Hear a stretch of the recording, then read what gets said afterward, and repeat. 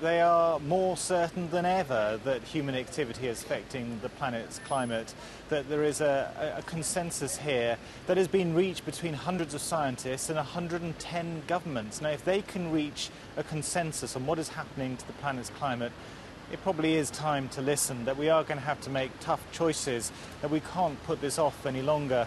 And if we do attempt to dodge this one, we are likely to see the planet's temperatures rise to levels where they are going to affect how much food we can grow, how much water we have to feed around the world. And this is going to be a big problem in the decades to come.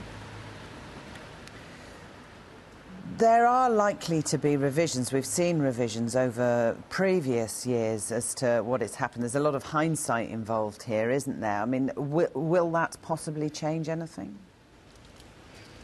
I think they've been very careful this time round because of what has happened in the past to be sure of their facts. They say they have taken their time over this report. They've gone through it line by line, and they are certain that this is one clear message, that climate change is now largely caused by human activity. They say that back in 2007, when sceptics did pick apart the report because of exaggerated claims over retreating Himalayan glaciers, they have been much more careful. But they say that it is inevitable when you're looking at so much complicated science that there is still going to be this tiny element of doubt. They talk about 95% certainty, but they say that you wouldn't stake your life on that.